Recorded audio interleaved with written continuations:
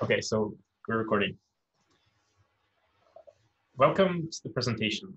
My name is Makar, and I'd like to introduce our organization to you today and talk a little bit about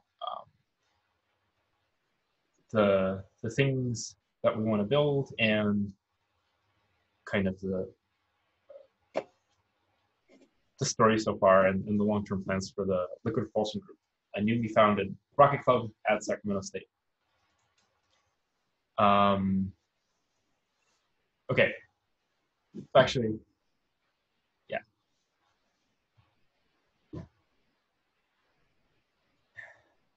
So what is the Liquid Propulsion Group?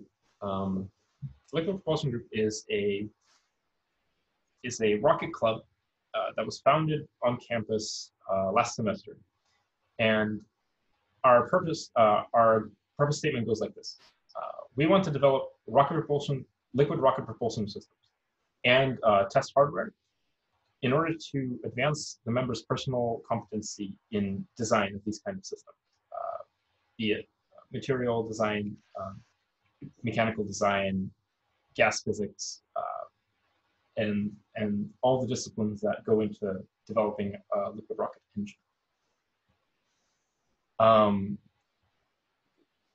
We'd like to tell you a little bit today about our first project that we're undertaking, and the kind of in the theme of Sacramento State, our first rocket engine is called Stinger. Here I'm just showing a picture of a test fire by USC. And we'd like to tell you about the project that we've been working on ever since the lockdown, essentially. And because we hope to build a good relationship with the faculty at Sacramento State and at UC Davis as well in the future, and with many different industry advisors to embark on difficult on this difficult project. So the purpose of this project is to build a liquid rocket engine and test fire on a test stand. So we're doing a static fire on a horizontal test stand. The first purpose of this project is to develop a knowledge base around the design of the rocket engine. And I kind of touched on this in the previous slide. We intend to design, manufacture, and validate all the components that are going into our system. And we'd like to safely perform a campaign of static test fires in order to collect data. And this is the picture on the slide is an example of a test fire.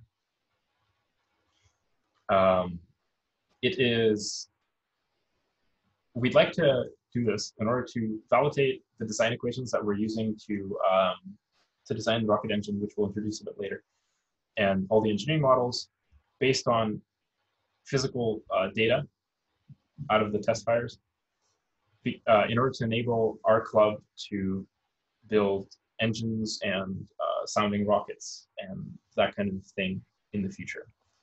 And as I said earlier, we'd like to share this with you today because we'd like to have a good interface with the faculty and industry, because we'd like to subject our designs and decision making to scrutiny and to your critical trained eye, and just develop both as a university club and as engineers. What's going to happen during this presentation is I'm going to give a quick overview of the high-level parameters of the rocket engine that we're designing, Stinger, and then our teammates are going to present some of the things that we've been working on as different subsystems of the engine. And then in the end, we're going to take some, well, yeah. And then we have an industry advisor, Jason Brown from Intel Corporation, attending today. I believe he's going to be asking us some questions as we go along. Let's get started. So what is Stinger?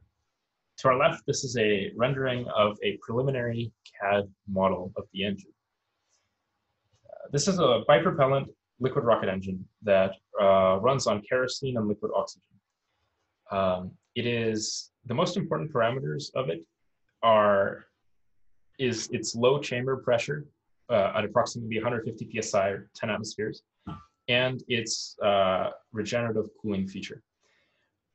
This engine is designed to be our first attempt at a liquid rocket engine, and it will be a test bed for developing future engines. And we'd like to get as much data out of it as possible. The design, the way that the design specific is sized right now, it produces about 250 pounds of thrust at a specific impulse of 230 seconds. Our oxidizer fuel ratio is 2.2. This will be discussed later in the presentation as well. To tell us a little bit more about what the organization has been, how the organization has been developing and the kind of process that we've undertaken, I'd like to introduce Cameron. Hi, my name is Cameron. I graduated from Sac State last semester. I was with them when we first put together LPG in March, but since then and throughout the pandemic, we've been working on this project, drawing in at least 15 regular members, working online. We had to create completely new workflows that ended up with Notion, which is this this homepage that you can see where we have a collection of like a Kanban board and a different and where we can actually store information. So we've spent months researching this. We have models to get the appropriate geometry for the nozzles, as well as to estimate the heat transfer for the cooling jacket. So we've spent a lot of time, and I'm quite proud of like what we've actually done to get to this point. We're getting to the point in the design process where we kind of need to reach out to more people to bring in experience, because we have a rather large repository of information now, and we have a lot of really committed people that are able to work together really well, but we're just coming across a couple stumbling blocks. But nah, like we're doing pretty good. I'm looking forward to actually test firing the rocket. Yeah. Thank you. And we'll be talking a bit more about our specific about the specific design challenges that we currently face at the end of the presentation that we'd like your input in. So following this segment is going to be a little bit more involved, but a subsystem overview that describes how our system is designed, what the components are, and kind of some high-level, either some steps that have been undertaken in development or some high-level decisions that have been made about the system.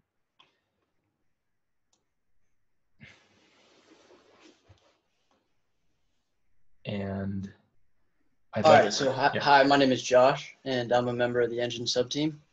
The combustion chamber is a part of a larger thrust chamber system, which you can see on the left.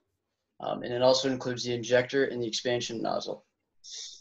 The purpose of the combustion chamber is to provide enough space for the propellants to properly mix and combust. This combustion produces the hot exhaust, which is passed through a nozzle to accelerate the flow and produce thrust. The main design consideration for the combustion chamber included the chamber volume and the chamber wall material. Emmett will now give you a brief overview of the materials aspect of this design. Emmett, you're muted, sorry. The main things needed for the wall material is high strength so it can withstand the pressure, good thermal conductivity so it can transfer the heat from the combustion into the fuel so it can cool it without melting. And it needs to be able to do that at elevated temperatures. And the higher temperature, the thicker the wall can be, which increases strength. So the two main options for this are copper and stainless steel. Copper has really good thermal conductivity, and it's relatively good at with high temperatures. It can withstand about a max of 800 Celsius on certain alloys. But the problem with this for us right now is that it is pretty expensive to get those alloys. So right now we are leaning towards stainless steel. Even though its thermal conductivity is much lower, it is able to withstand slightly higher temperatures and is much more cost effective and stronger at those high temperatures. Okay. Thank you. Okay. Hi, my name is Enrique, and I am a member of the chamber subsystem. The cooling system is essential for keeping the chamber wall at a set temperature. Despite the many different cooling methods, such as ablative cooling, film cooling, and blast cooling, we have decided to design a regenerative cooling jacket. Regenerative cooling jackets are mainly used on bigger engines. However, we have decided to implement this model for reusability purposes. We want to be able to perform multiple test fires on this engine. We also have opted for this design to acquire knowledge and experience, since this is one of the most used cooling methods. This cooling method features a smooth 2-wall design, as shown by the figure on the right. It also uses one of the two fuels, in this case kerosene, as the coolant that runs through the gap, which as Emmett said, it absorbs the heat. So far, we have developed a 2-dimensional steady state program that iterates towards the necessary theoretical cooling gap thickness that satisfies the current design parameters. Thank you. Awesome. Hello, so I'm Yarden, Elias. I actually started the club with Makar back last fall. And so I'll be talking a little bit about our injector selection today. So the purpose of the injector in and of itself is to mix and atomize the propellants. Proper atomization allows mixture of the fuel and oxidizer into small droplets and promotes effective combustion through the chamber. In our design process, we considered 3 types of injectors. Traditional shower head, you can see in figure 1 on the right, coaxial, and a pintle injector. The shower head, like its name suggests, uses a set of propellant jets going through a multitude of holes on the injector face, and you can see there's about a couple hundred of them. The coaxial utilizes cylindrical injection elements inserted and fastened into the injector face. The pintle injector utilizes a sleeve to allow throttling of propellant distribution into the combustion chamber over a wide range without excessive reductions in injector pressure drop. Instead of using the multitude of fuel and oxidizer orifices in impinging streams, such as used in the shower head injector, a pintle utilizes a smaller number of radial orifices, while a singular annular orifice is used for axial flow. In our case, we are designing a regeneratively cooled engine, so we will be using the RP1 as the axial component flowing along the outside of the pintle sleeve, and we will be feeding the LOX as the radial component flowing through the pintle orifices. Figure 2 shows an example of a pintle injector configuration where the fuel is the axial component and the oxidizer is the radial component. We selected a fixed geometry pintle injector for our rocket engine for a few reasons. The first being its ability to facilitate effective atomization without the use of hundreds of propellant orifices. Pintle injectors typically have 20 to 30 radial orifices, while a singular annular orifice is used for axial flow. This is favorable when considering the manufacturing efforts needed to machine the injector plate orifices. Additionally, a fixed geometry pintle will allow us the capability to build on this design to incorporate a movable sleeve, which will enable throttling capabilities in the future. And then in our next slide, you can actually see, it's a little bit of a design overview of our pintle injector itself. So the red arrows symbolize the liquid oxygen entering the pintle itself, and it exits through the pintle tip out the sides. The green arrows symbolize the RP1 flowing in from the regeneratively cooled rocket engine, flowing through the annular gap, and that is the small gap in between the annular plate and the pintle itself. The blue arrows show the resultant flow of the fluids at the angle that they hit each other. So that is essentially the point where atomization occurs. So we went with a square-slotted oxidizer orifice instead of circular ones. We want to also utilize the orifice plate as a means of atomization. For the pintle tip itself, we actually went with a threaded concentric pintle element, and we are mounting this to the chamber using bolts. And that is our pintle design. Thank you.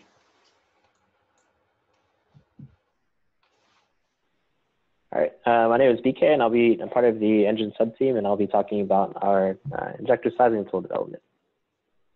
So in order to properly size the injector components, a sizing tool was developed to rapidly design and test component configurations. This tool uses our fixed design parameters such as mass flow rate and propellant densities to determine the required radial oxidizer orifice area and the axial fuel orifice area required to maintain volumetric flow rates based on the inlet component velocities from the plumbing subsystem. The equations are taken from various textbooks and peer-reviewed sources, including Sutton and Modern Engineering textbooks. One of the strengths of this tool is that it allows us to rapidly design multiple injector configurations without having to recalculate all of the sizing requirements. The chamber to pintle ratio can be modified to adjust the outer diameter of the pintle sleeve and thus the overall size of the pintle elements. The inlet component velocity can be modified alongside the number of orifices desired, and the tool will output the necessary total and individual orifice areas to maintain required flow conditions. Lastly, this tool can also produce a skip distance, or the distance that the axial fuel propellant travels alongside the pintle sleeve before making contact with the oxidizer orifice, as well as the total momentum ratio, which characterizes the resultant impingement angles of the mixed propellant after atomization. Overall, this tool will allow us to modify existing designs as well as create new models as we move forward in designing and water testing with the goal of producing the best possible injector for the Stinger. Thanks. Thank you. All right, moving on to the propellant storage and delivery system. In this PID image, which is plumbing and instrumentation diagram image, we have 3 tanks. On the far left side, you can see our helium tank, which will pressurize the entire system. In the center, we will have our fuel tank, which is the RP1. And then on the far right side, you will see the main oxidizer tank. Now, essentially, we are, through the plumbing system, we have 3 valves so far that we are considering. And the purpose of the valves is to control the opening and closing of flow throughout the system. So the 3 valves would be ball valves, gate valves, and globe valves. Now, they all have their advantages and disadvantages. So for example, ball valves cannot regulate flow while gate and globe valves can. And we also have to consider how it plays in with pressure drops throughout the system. Another 2 types of valves we are including within the system for safety measures are relief valves and vent valves. Relief valves and vent valves will be placed right before the main propellant tanks. As you can see within the PID, it's going to allow for mechanical safeties to undergo in the case that the system is not operating within nominal conditions. Moving on to regulators, we're essentially deciding on a 2-stage regulator in order to deal with our supply side pressure effects. Moving on to purge systems, we have instituted a purge system which will connect directly from the helium tank all the way past the main propellant tanks. And essentially, the purge system will allow us to clear the lines of any combustible fluids in order to create a safe and approachable system.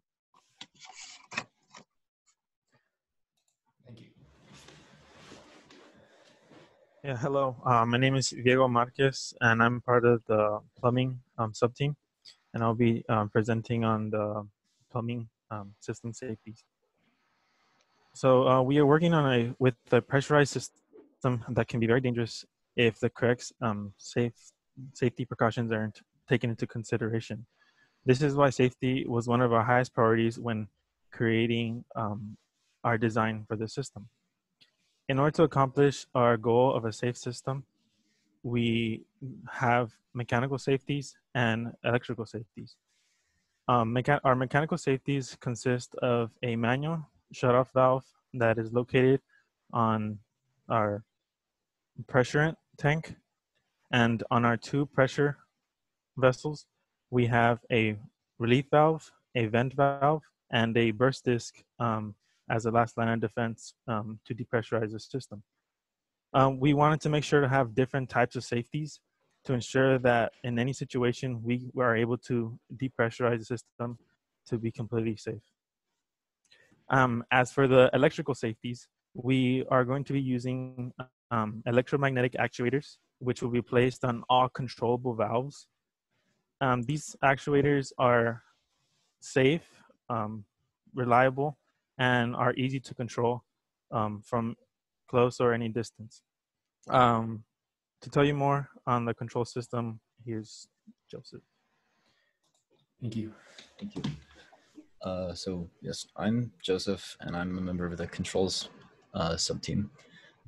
And the purpose of the control system is to monitor everything involved with the firing of the rocket and progress the rocket into later states of firing automatically, and to automatically shut down the rocket and the test stand should something go wrong.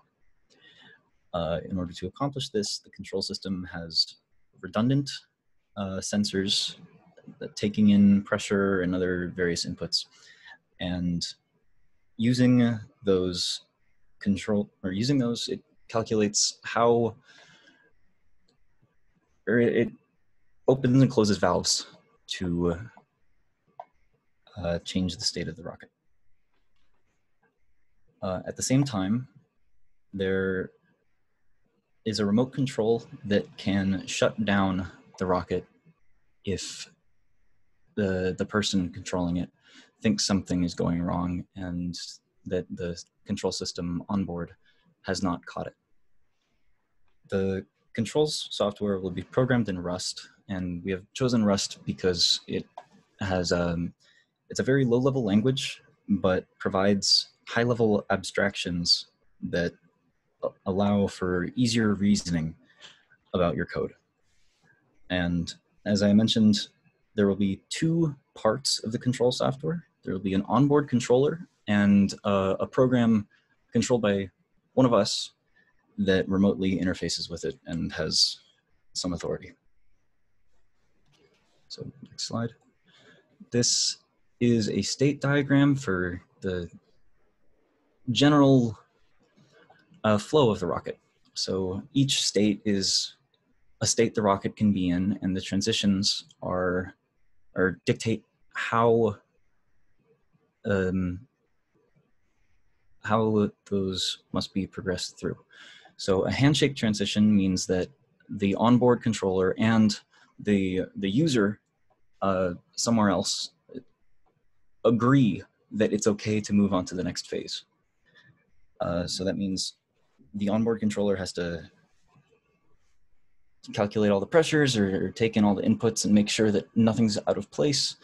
And the person hiding behind a wall 100 feet away has to press a button saying, yes, it's okay to load the rocket now.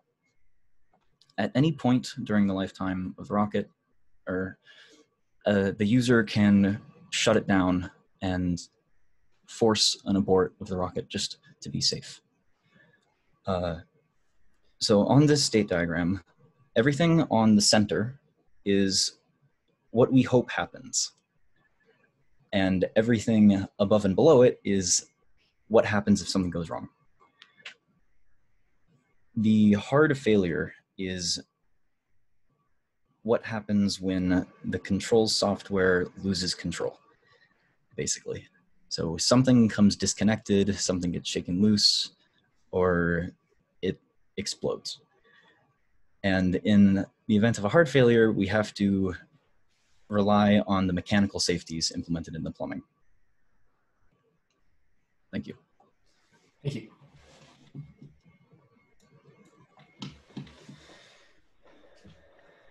So next we're going to talk about our testing purpose. So the purpose of our test fire is to safely operate the engine and collect data to validate our design models. We will be using a data acquisition system as well as instrumentation such as pressure transducers and thermocouples in order to measure inlet and outlet pressures, thermal properties, and several other metrics to quantify the performance of our rocket and the validity of our design models. Our rocket design is a requirements-driven designing, meaning that we are putting a strong focus on each individual component, meeting our requirements criteria before moving on to the next part. Our validation campaign will be undertaken to verify our experimental results against our design criteria and compare against all requirements and safety standards throughout the course of the project, from design and manufacturing to test fire and analysis. Thank you. I'd like to tell you more about some of the safety considerations that we've undertaken. A large part of our guidance comes from the Friends of Amateur Rocketry, which is an amateur organization that has been testing liquid and solid rocket engines for years. We are going to be implementing their guidance on safety factors and even going above the minimum required safety factors for our system. As we've talked earlier, our system has both mechanical depress safety in terms of relief valves and a burst disc in case of an overpressure to protect ourselves from liquid oxygen boiling off and creating a hazardous system. For all of our pressure vessels, we intend to design to 3.0 factor of safety in pressure and to proof test it with water to 1.5. For personnel, during the operation, we'll be following OSHA guidelines in terms of operator safety. Appropriate PPE will be used to mitigate hazards such as high acoustic loading, so loud, right, rocket engines, right? Dealing with cryogenic liquids and other ways to protect the safety of our operators. We're developing a very strict operational procedure where each member that is involved in the test fire knows exactly what they're doing, and we're developing strong communication procedure for that as well. We are really focused on member safety and in the testing of this rocket engine. As Jozsef pointed out, we have a remote operation system where both the operator and the onboard logic has control authority over the system and tracks the performance envelope to see if there's any anomalies and that kind of stuff. We plan to test off campus because there's no realistic way to pressurize our system on campus or to test fire, simply, I guess, due to the loud noise, but all the other safety concerns. One good candidate place is the Friends of Amateur Rocketry test site down in the Mojave Desert. We're also looking for more options that are closer, and that is to be determined so far. So yeah, thank you for listening so far. This has been the subsystem overview, and I'd like to speak a little bit about our current design challenges that, as Cameron pointed out, we would really like to, we're reaching the point where we'd like more industry input to really make the best decisions possible. One of the things that we're facing is we need to, on the design side for the cooling jacket, we need to be able to characterize the pressure drops over the irregular geometries of the cooling jacket. So fuel enters in at the bottom, comes out the top of the engine, and then it goes up the sides, absorbing heat, so its density and temperature change as well. And it's a very thin gap that we need to that we need to characterize or kind of model better. I'd actually like to ask Cameron to speak about some of the manufacturing things that we'd like more input in. Yeah.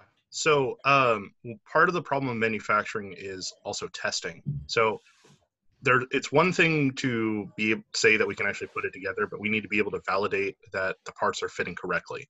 And one of the biggest problems that we're going to have is making sure that the pintle is properly concentric with the annular gap, because the gap itself is very, very small.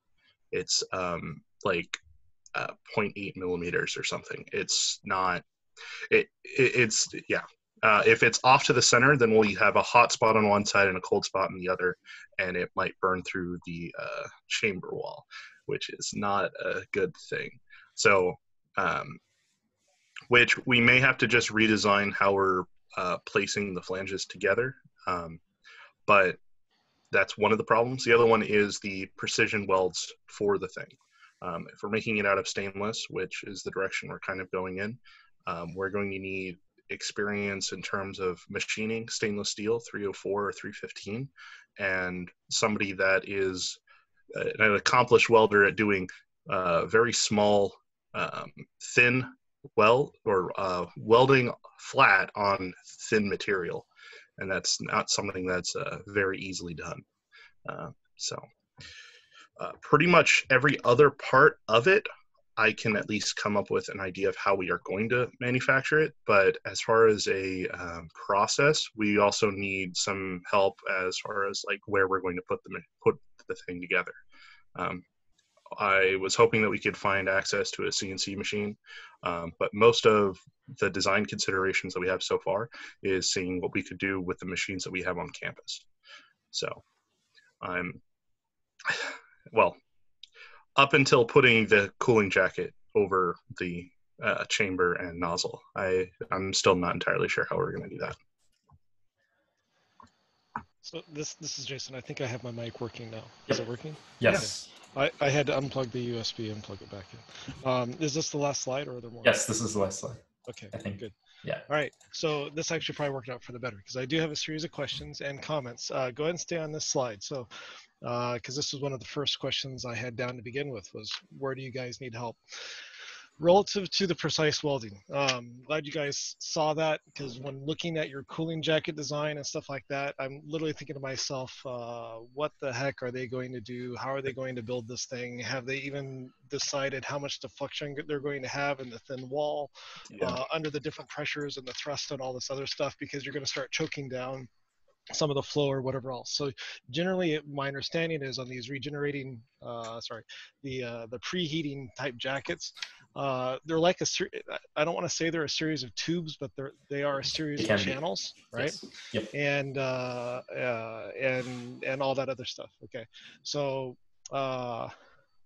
relative to looking at your goals, you had thrust, you had specific impulse, but this isn't actually going to go onto a satellite. So one of your criteria is not weight. Yes. And when I think of a regenerative rocket, what I'm thinking of is something which is I'm able to get a lot more thrust because I've preheated the fuel, right? I've been able to preheat it up to a very high temperature before it goes into my before it goes into the combustion chamber and the nozzle. And it's a very efficient way to do it. You're able to use the wasted heat, so you get a lot of thermal efficiency out of it, and weight savings. But thermal efficiency and weight savings is not one of your criteria. Yes. So what I want to ask is that you might be able to, consider the idea. You might be able to simplify your rocket design, so you can test your combustion chamber shape. You can test your nozzle design. If you're able to preheat the fuel outside, outside the system. Yeah. Through now I'm trying to think, how would you heat a pipe? Yeah. So actually, I'm glad that you bring this up, because this was actually a pretty contentious design decision at the beginning. We actually didn't really want to. We thought that our first engine wouldn't be regenerative. We thought that we would just run a water sleeve over it.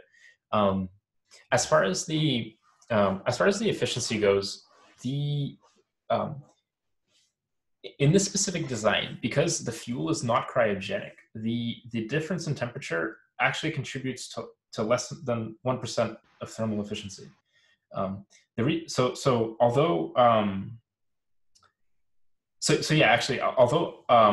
the regenerative jacket does increase the efficiency of the engine, the main reason that we want to try doing it is because we want to gain experience in regenerative cooling jackets for future bigger engines, that kind of thing. Okay.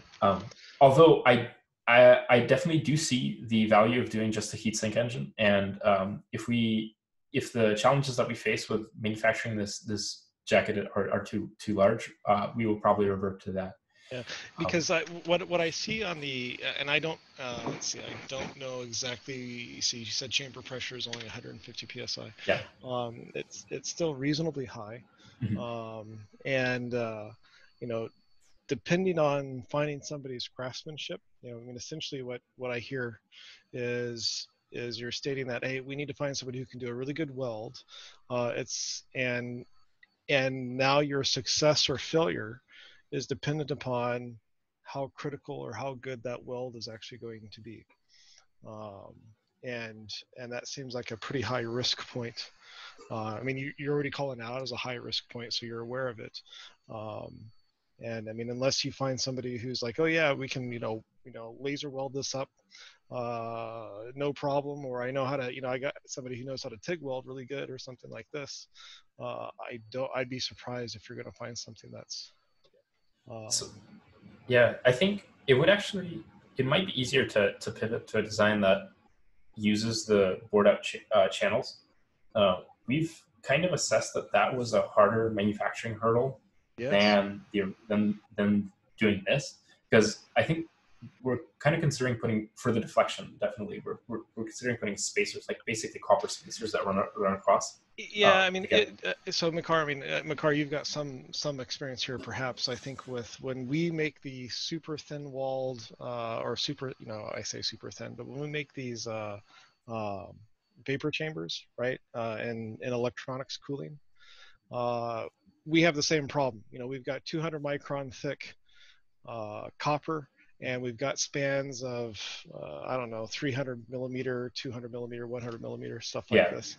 And we got to keep a very uniform spacing. And so they do have these meshed weaves that you can put in between that will behave as support structure, right? So you literally, it's like putting like a screen or something like that down inside. So instead of having, a 2-piece part, you'd have a 3-piece part.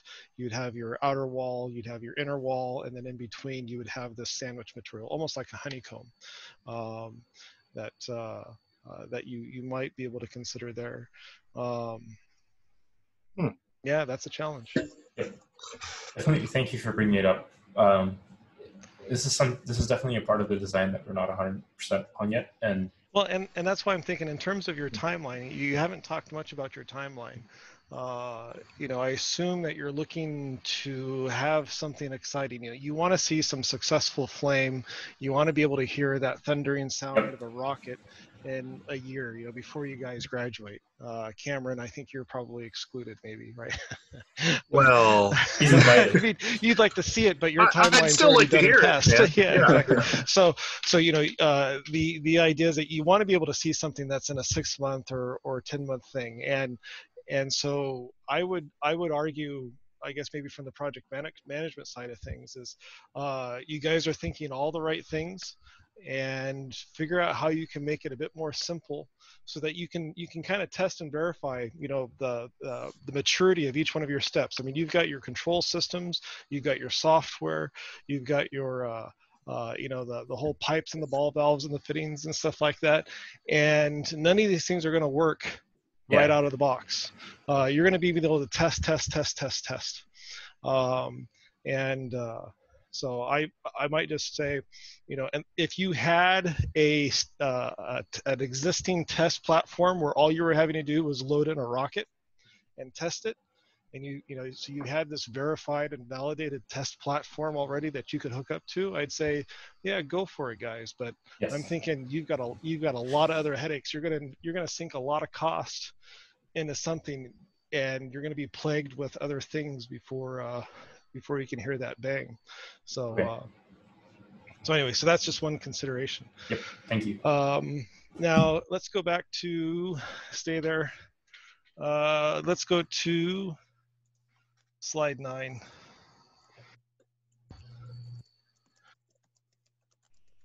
Okay, yeah, copper or stainless. Let's see, I've got here mainly, this was, shoot, sorry, my sticky notes fell to the ground. Yeah, okay, so this was the manufacturing question. I think we've already kind of answered that. Let's go to slide 10. We talked about pressure deflection, preheat of the chamber. Okay, so we're good there. Slide 11. Okay, this thing, is this going to be a make or a buy item? You going to make it or are you going to buy it? The This pencil? is a make item. Although Yeah. this is the Yeah, make. The make is here. Yeah, this is the actual design. Okay, so this is the make. One of the driving decisions for the Pintle over something like an impinging injector is that an impinging injector requires a bunch of super precise tiny holes that are also angled, and really weird manifolding. So the make is basically, this is a first kind of sketch. We're still working on figuring out exactly what it's going to look like. On that shower nozzle, one of the things for the when I was on at Aero, no, I wasn't at Aerojet, but I've worked with some people at Aerojet. When they make these nozzles, there was one concept, I don't know how successful it was, but it was actually fairly impressive. They made it with a series of plates, and so they made all their holes and all their paths, and they just layered it up, right, almost like a 3D print in a way. But I think it was stamped titanium or something like that, or machined titanium plates, and the plates were, I can't remember how thick, half millimeter thick or something like that, and then sandwiched together. But you guys are doing the Pintle design, which I think is probably more appropriate. Certainly a lot more basic. That does sound like a really cool concept, though. But I think at this point, the technology is definitely around powder 3D printing has matured a bit. So people are making that type of like the reason that you need so many channels or that many plates is to make a channel. People do that with printing now. It's expensive. And I've looked into it before. We did actually look at the stacked plates. Like there's a Russian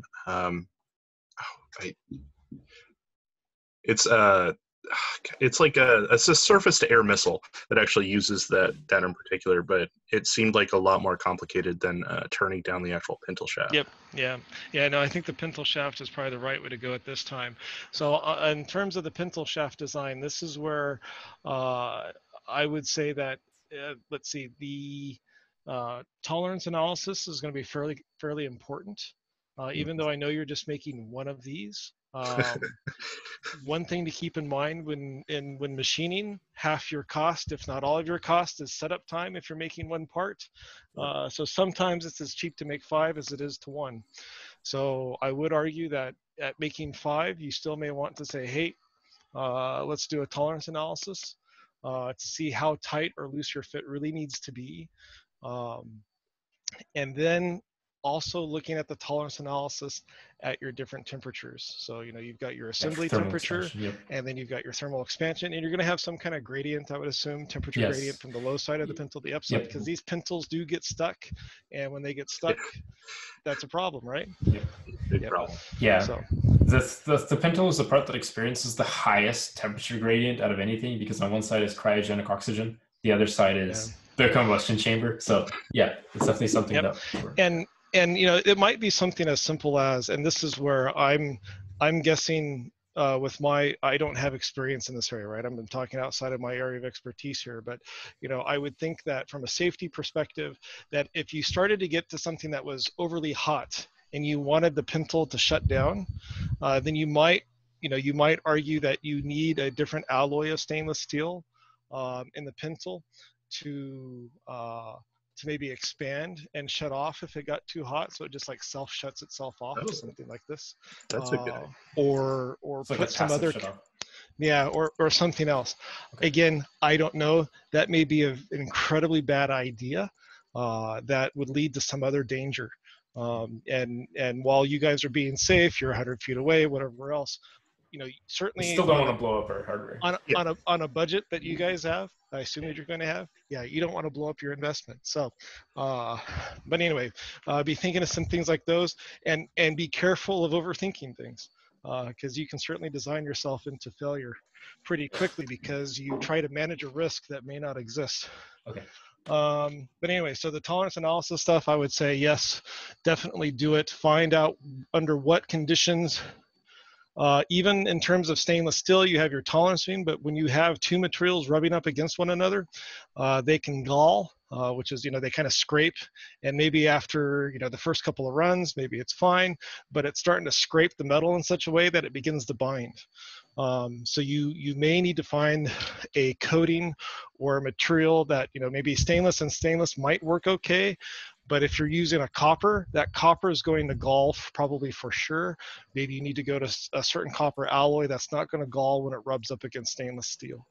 That I'm galling thinking will, kind of off the top of my head would Upwards. just a PTFE gasket, something like that. whatever you use. My Okay. main point here is that, if you've got metal to metal that's going to be rubbing or vibrating up against one another, we see this in aircraft, and a lot of things where, things can start binding just because they've been rubbed up against each other one too many times. Okay.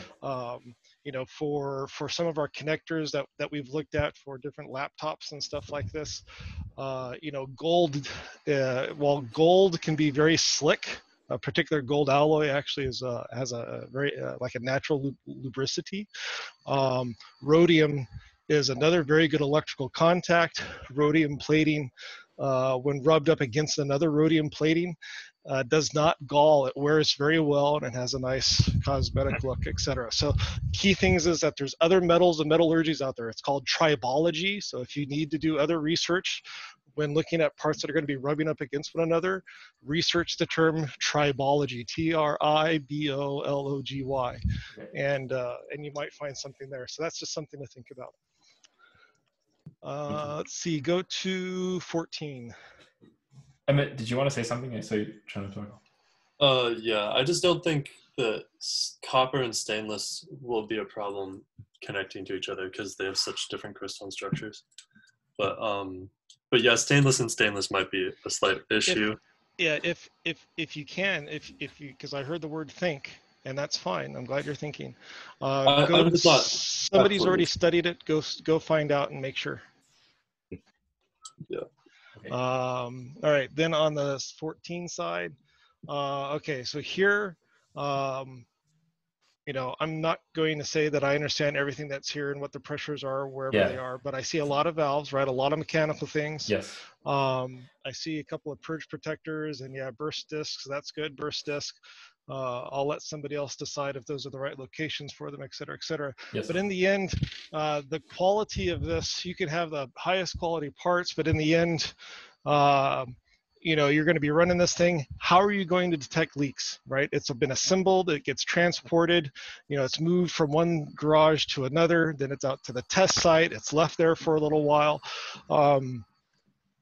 I just want to make sure you guys are thinking about how you're going to do a leak test, whether you pressurize it with air, you're looking for, and then you spray it down with soapy water, you're looking for bubbles, or if you inject it with colored water that, after left, you do a leak down test with water over a 24-hour or 72-hour period, and then you see how much, pressure's leaked down, see if there's any colorant somewhere, whatever. There's strategies for that.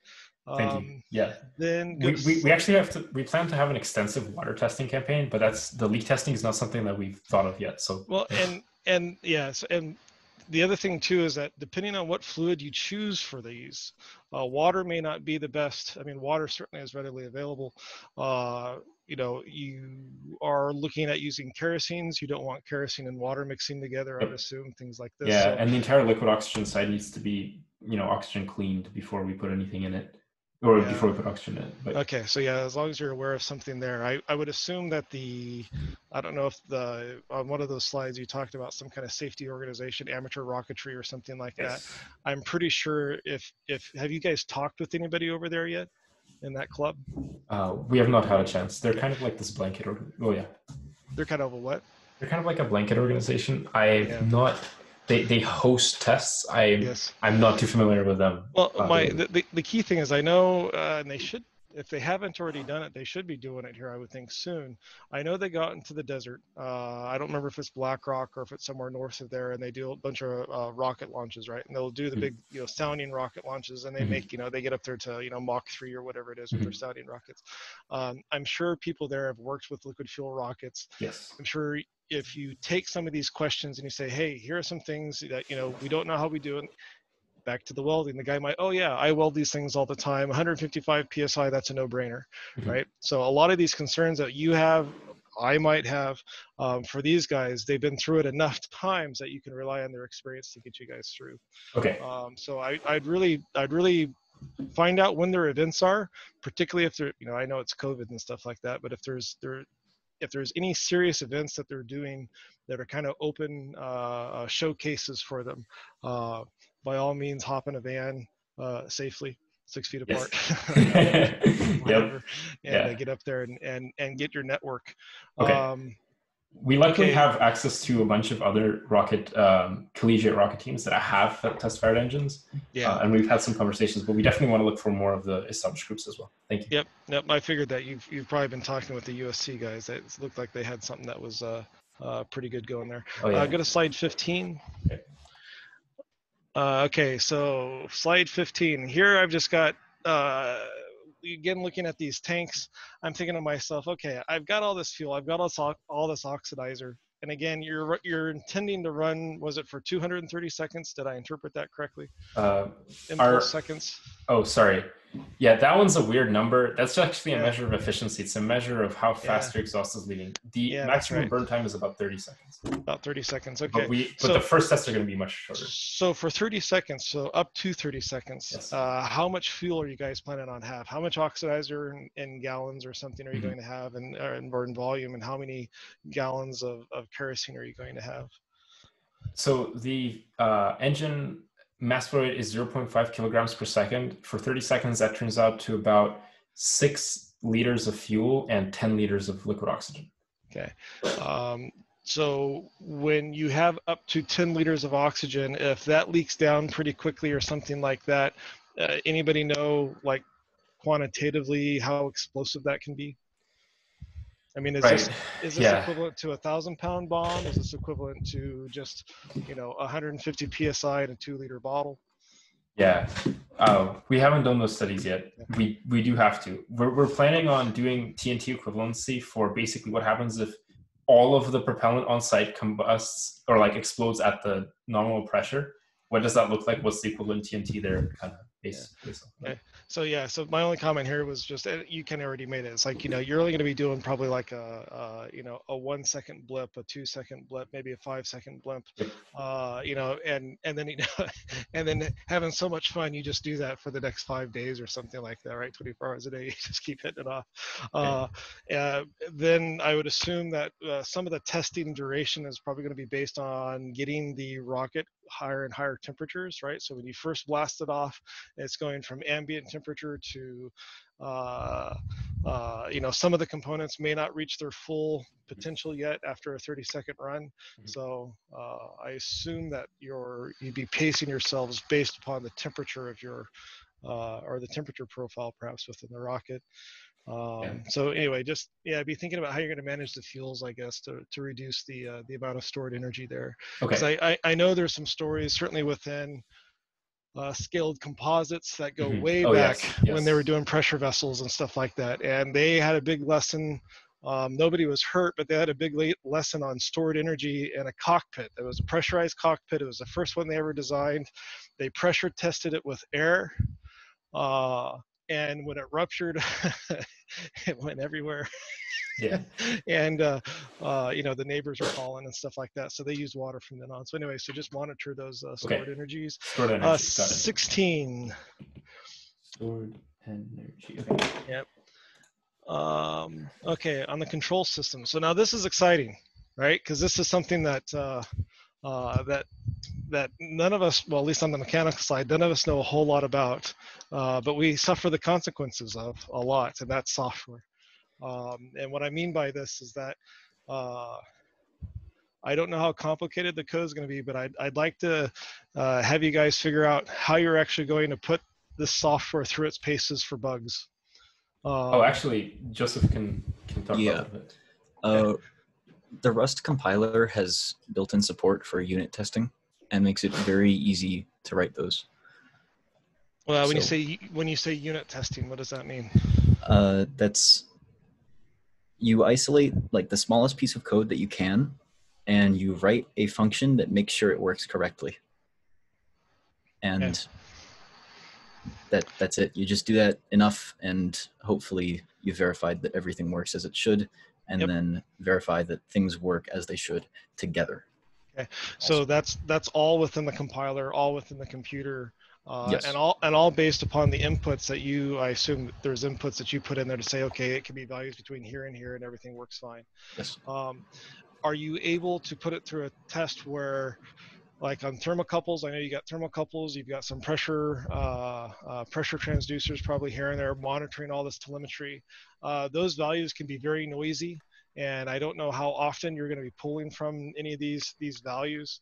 And so I'm kind of, it's these kinds of bugs that I keep thinking in terms of if something goes awry that's not within your internal validation test plan or your virtual test plan, can yield something which is quite surprising.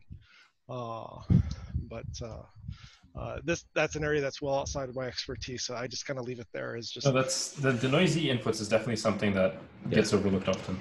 Although from the perspective of the whole system testing, we're actually taking a step further, and we're developing an entire virtual environment in which we can run our controls code in a way that it thinks that it's running on the test stand. And that's fine, but it's still going to come back to whatever kind of test signal that you're going to provide the code. It needs to be a realistic code. Yes. So that virtual environment is only as good as it is to the real environment, and again, not knowing how much passive safety or whatever else is in there, in this thing, it's just one of those areas that it's just I think the more repetitive and the more comfortable and the more paces you're able to put this thing through, the software through, the better. Okay. But yeah, I'm glad you guys are on it. Sounds like you're on it, so that's good. Go to 17. On this one, you talk about these handshakes. How long does it take to go through each handshake? We haven't really considered that yet. Okay. Because I mean, I assume, one of the things, and I'm only trying to think with what little I know of where I've heard issues or read articles or whatever else and talked to other people about stuff here and there in passing conversation, is these handshakes, if they get delayed, and especially when they get delayed longer than what's expected, like you may expect the handshake to take place in, let's say, 500 milliseconds, but it takes 750 for some reason. Never has, but then that triggers some other kind of domino effect downstream. I know you've got all these little checks here on your slide here, but the reality is that if anything gets out of sync within this handshake sequence, or if the readings from whatever sensors get out of sync, is it possible that you get to a point where nothing shuts down, nothing's alerted to the user, and then something over temps, over pressurizes, or whatever else? So something to keep in mind. So for the handshakes only happen during non-critical stage transitions. Okay. So once stuff starts burning, everything is handled on board. So the only latency is going to be the latency of the sensors and the actuators. Yeah. And the idea is to have redundant sensors to hopefully enable us to detect when something has gone wrong and hopefully figure out which one is right. Yeah. And if we can't determine that, we can just shut it off. Yep. I'm gonna make a comment that Makar has probably heard from me before. As an engineer, and particularly as you guys go on in your engineering career, anytime you hear an engineer say hope, that's where you want to put your focus. Yeah. So I heard you say hope, so you want to put your focus there, because in the end, hope's not going to make this rocket burn. And I do know, at least when I've worked with safety circuits and safety equipment within assembly equipment or whatever else on our manufacturing floors at Intel, they tend to be very, very safe. And that means that they will fault more often. So there's going to be a lot of false, there's going to be a lot of false. Better to have false positives than nothing at all. Yeah, false positives, yeah. Yeah. Or true negatives, anyway. Okay. But anyway, but this is good. I like where your thinking's at. This is all nice. The other thing that I'd like to see later on, because I assume it's probably not been worked out yet, but the abort sequence. So I see your abort lines here. I see your hard failure. I'd like to understand Once you have it worked out, certainly the details on your plumbing and everything like that, what's actually starting shutting down. Yes. What are you shutting down the fuel first? Are you shutting down the oxidizer first? Stuff like that. Yeah. So that's good. Let's go to slide 18. 18. Yep. Yep. Okay. I see here. Okay. So we got pressure transducers. We got the thermal.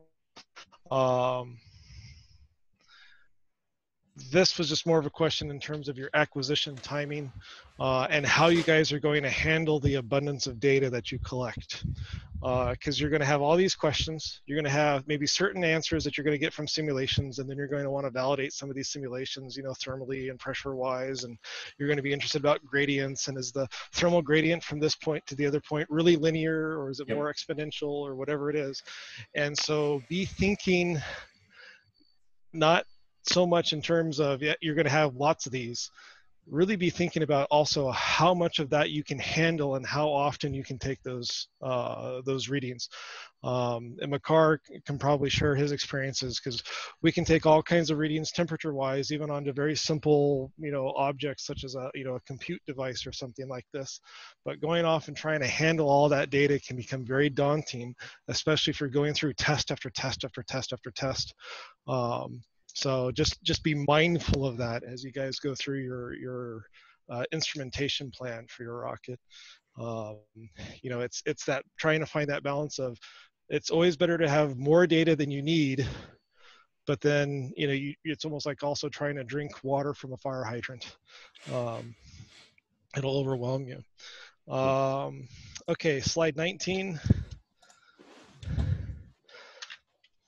Okay, slide 19. I got a lot of scribbles on this slide, but I think they were just more mental notes. So it's good. I like the fact that you're utilizing some existing safety stuff from rocket safety hazard lists, whatever. This is good. Don't let it be the Bible. This is where your engagement with the other universities, as well as that the rocketry clubs and stuff like this, is going to be of great value. You'll understand, you'll get an idea more about what this kind of stuff means and being implemented in the real world. Let's see, I see water testing, and then I've got a question, see how. So as you go through this testing, one thing that I would argue is that anytime we go through testing, you're stressing the rocket, you're stressing your structures, even your test structures and stuff. Be mindful that you may be fatiguing some of your components. Okay. So just because they're rated to a particular value or something like that doesn't necessarily mean that they're going to be rated to that, over 100 cycles.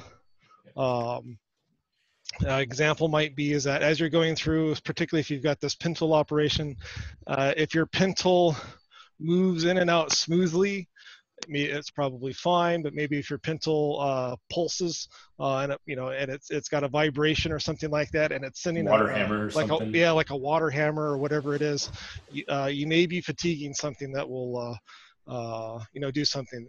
The classic example, you've probably covered it in class already, at least for those that have graduated, is the idea of taking your air compressor and running PVC line as a conduit for pressure to somewhere else, and everything's fine, but that PVC at some point will fracture, and even within your scuba tanks, right? Those things are rated up to all kinds of high pressures, 3,000 psi or whatever they are. But if there's a manufacturing defect or a crack inside that pressure vessel, it will rupture, and depending on the type of aluminum or materials you have within your devices, that crack propagation can either run away, or it will just stretch, break, and leak, and everything will just leak down. So I don't know if anybody I in your time taking into fatigue. some rupture resistance materials, and I'm just keeping an eye on it for all the materials we're using. Yeah, and and my feeling is, my sense is, again, when working with, again, the other colleges, these other rocketry clubs, if you ask, hey, what are you guys using for here? A lot of them might just go, I'm just using electrical conduit or whatever it is, and it seems to work fine. I mean, if they have experience and it's known to be safe, then it's fine. Because I know when I use the scuba diving, the scuba tank example, I mean, we're talking pressures that are 30 times higher than what your rocket chamber is actually going to exhibit. So definitely be mindful of fatigue, and not even just metal fatigue, other fatigues as well. Yeah. I mean, it's just in terms of a real world exercise. I mean, it's there, and this is where, if anybody has had experience with actual fatigue analysis or crack propagation,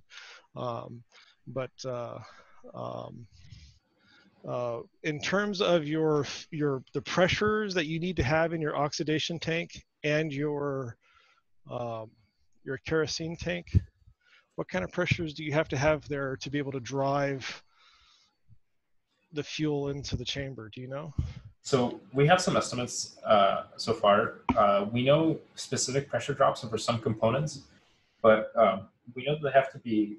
We know that the injector, for example, has to have approximately a 20% pressure drop.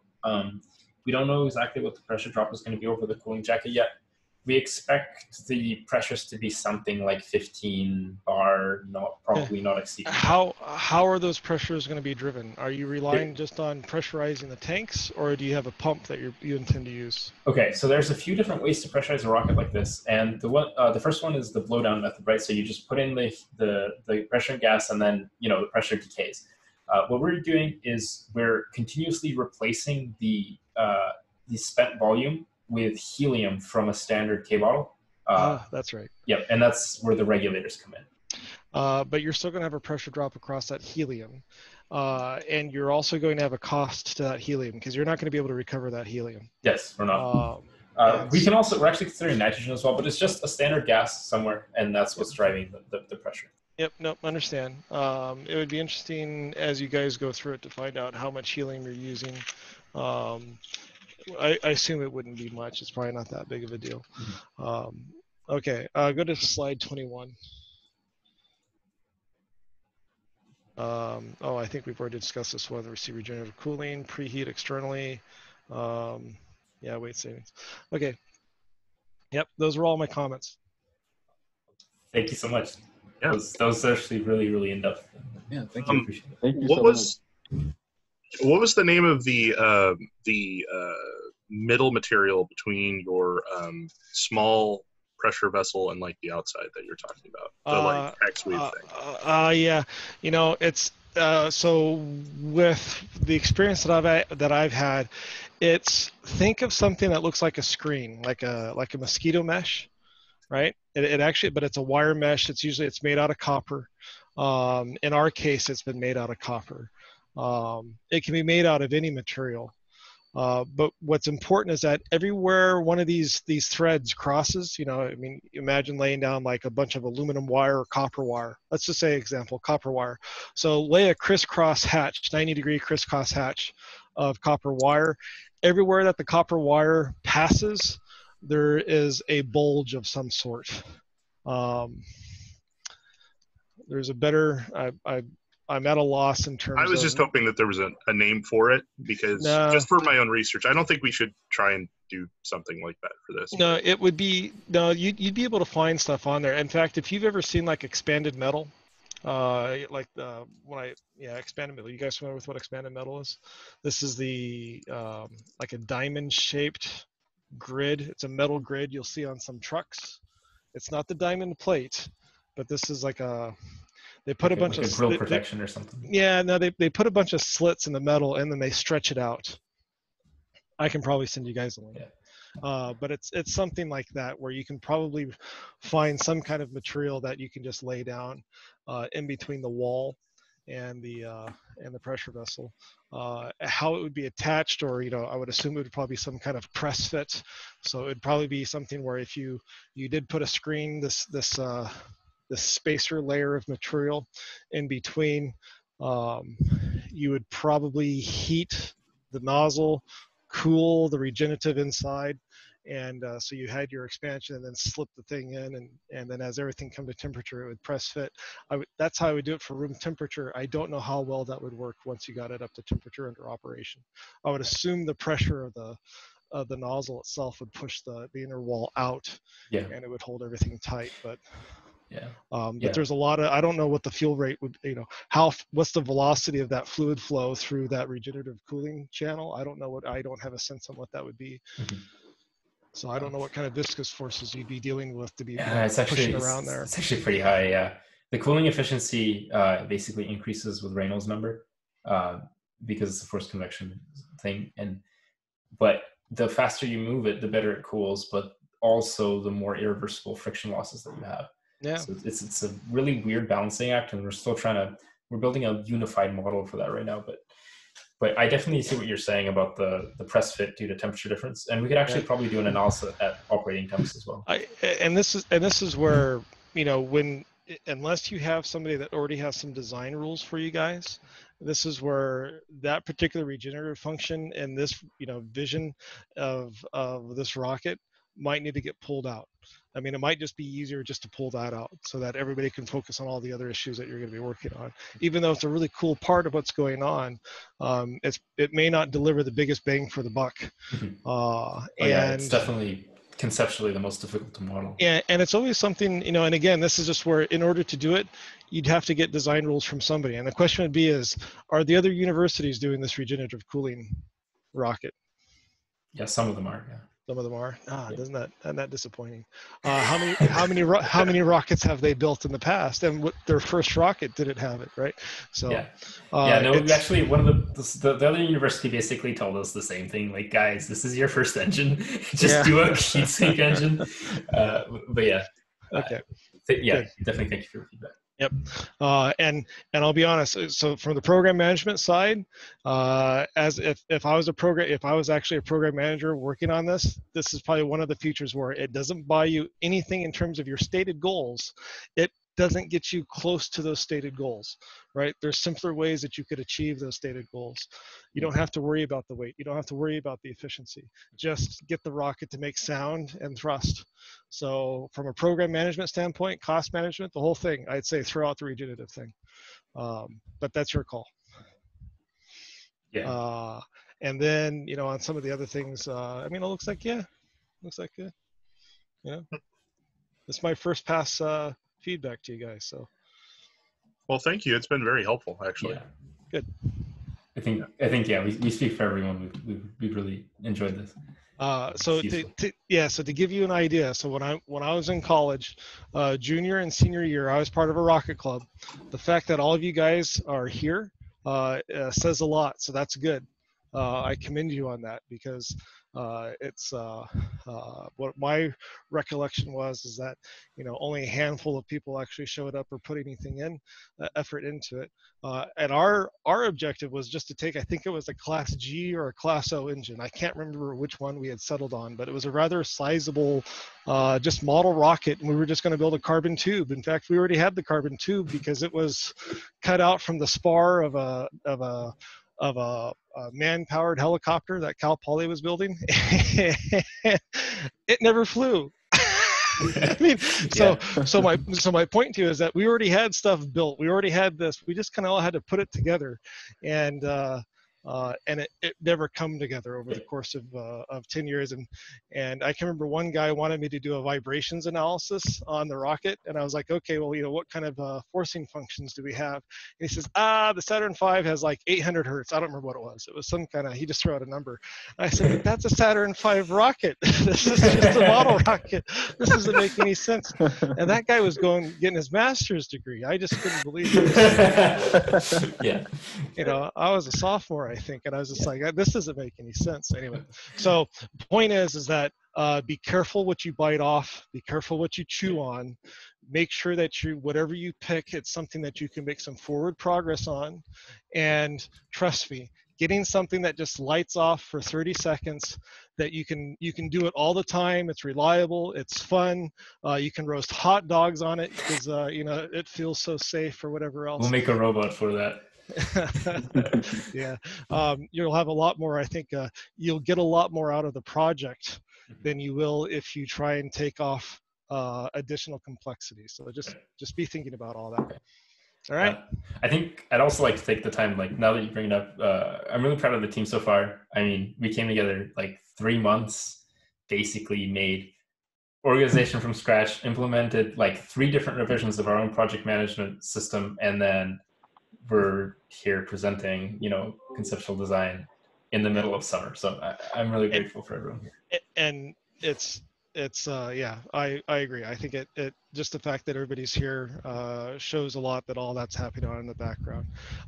And then my final piece of advice, again, in terms of how to build things, whatever else, I tried to make a set of shelves for the, as an engineer, whatever else, all kinds of high precision analysis design, whatever else. I go and try and build a set of shelves in a house. Nothing's square.